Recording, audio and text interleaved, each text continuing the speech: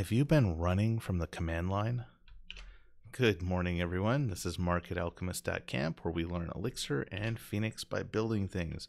Today is a quick tip on running from the command line, or running Elixir from the command line.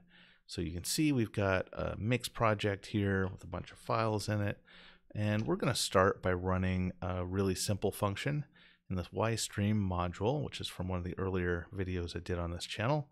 We've got a time to-do stream function that just runs a task repeatedly and times it, and it doesn't take any arguments, so this is a great one to start with.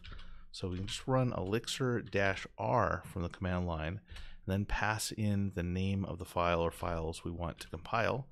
In this case, all we want is lib_ystream.ex, and then a -e for execute, and whatever we want to execute.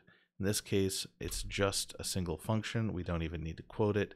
We just do ystream.time to do stream, and that's all it takes. Now let's try a function that takes arguments. So we'll go to this applying module and call the quadruple function, which will quadruple a number.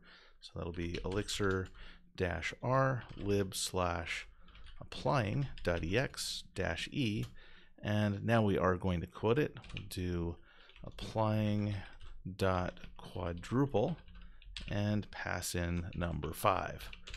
And that actually executed the function, but since we didn't print it out and that function is just it's just doing the quadrupling and that's it, we need to put an io.put in front of it.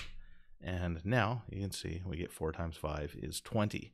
Now, how about if we were using mix? Well, with mix, it's a little bit simpler because mix will take care of compiling everything in the project for us, and we don't have to specify file or any files. We don't have to specify their directories.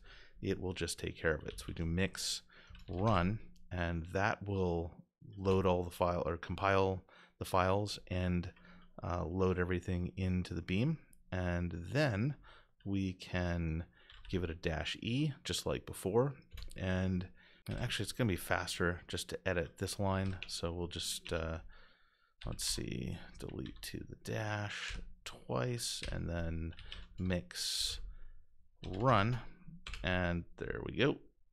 And we can of course call one without any arguments. That's very simple as well.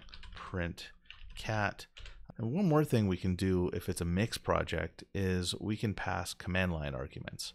Now, those arguments don't automatically get passed into a function that you call, but I've made a function in tips.ex that will just print out the arguments you pass in through mix, just for an example. So we can do mix run -e tips.args, and then we can just pass in some arguments. So I'll do it first with none, and you can see we have no command line arguments passed in.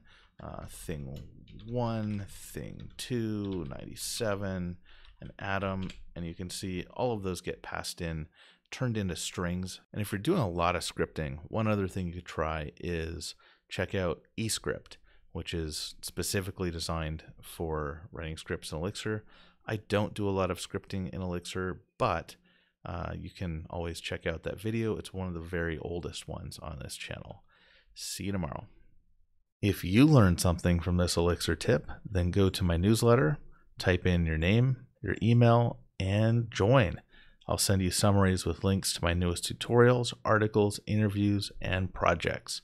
Of course, you can unsubscribe at any time.